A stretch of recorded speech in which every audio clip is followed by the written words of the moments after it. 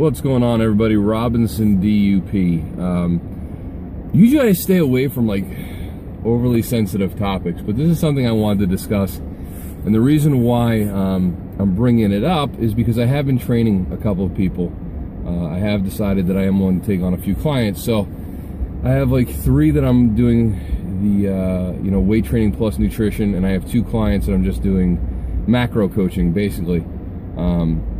And this is both for males and females. I'm finding a very similar thing going on, and it's the obsession with the scale and the weight on the scale. And I don't know how else to say this, but everybody needs to stop focusing on a number on the scale. When people look at me, they see me, I'm probably about 187 pounds right now, 188, and they all think I'm 200 pounds because I have a lot of muscle on me and I've stayed relatively lean.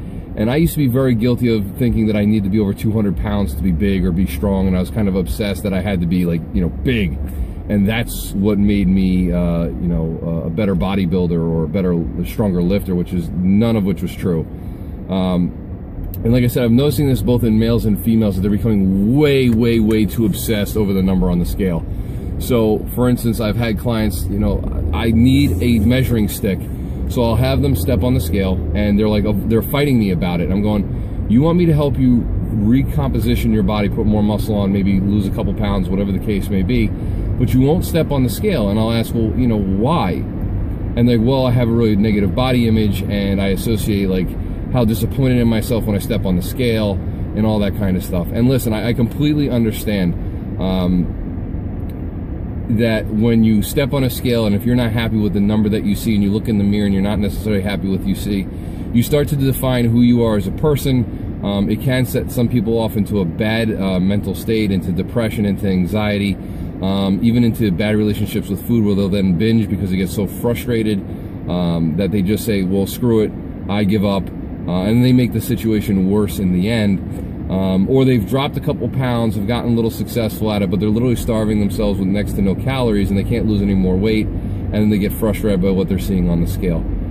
Ladies and gentlemen, the number on the scale means nothing except what you put to it. When I step on the scale and I'm only 188 pounds and I stand next to some other guy who's 200, I don't feel intimidated, I don't feel inferior, I don't feel weak, I don't feel puny.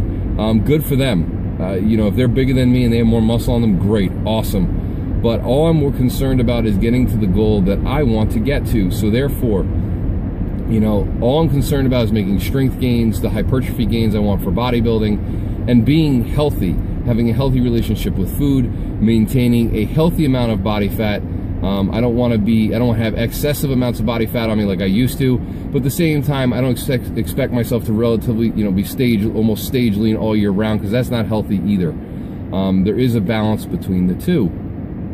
And what I'm really finding is people need to stop worrying or fearing the number on the scale. It's a number.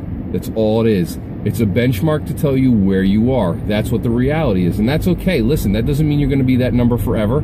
That doesn't mean you're necessarily unhealthy. That doesn't mean, according to societal standards, that you're not attractive or a loser in any way. And that even goes to people who are morbidly obese. If you're looking to make a positive change in your life, listen, you have to face the reality of the music of where you are, because that's going to help you to get to where you want to be. All right? So when I see females or males starting to struggle with, oh, well, I'm this, or my stomach's a little softer than I want it to be, or it's sitting in my hips, or I can't lose any weight, or, I stepped on the scale and I basically had an emotional breakdown, don't do that to yourself, ever.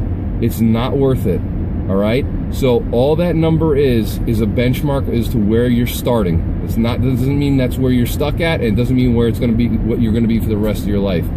What you do with that number, if anything, use it as motivation to get to where you want to be, but make sure you're thinking long-term, not short-term, and do it the right way, the healthy way, and in a way that's sustainable to your lifestyle. All right, guys, I'll talk to you later.